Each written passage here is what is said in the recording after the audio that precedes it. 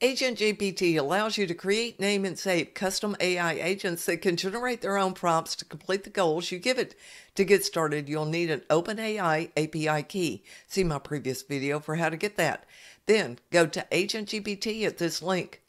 Now, you can use it as it is, but if you want to save your custom agent, you'll need to create an account. Click Sign In, and you have the option to use Google, GitHub, or Discord. Then click Settings. Input your OpenAI API key. For starting out, you'll want to use the GPT 3.5 Turbo as it's cheaper, but if you want access to the internet for searches, you'll need to use GPT-4. And to do that, you'll need the API key for GPT-4, and it has a link to request it. Click Advanced Settings if you want to control how many loops or tokens your task can use, and then click Save.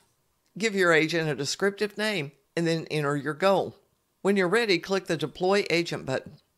AutoGPT will figure out what prompts it needs to create it's finished or when you stop it. You can click Save to commit this agent to memory, and then click Export to download the completed task.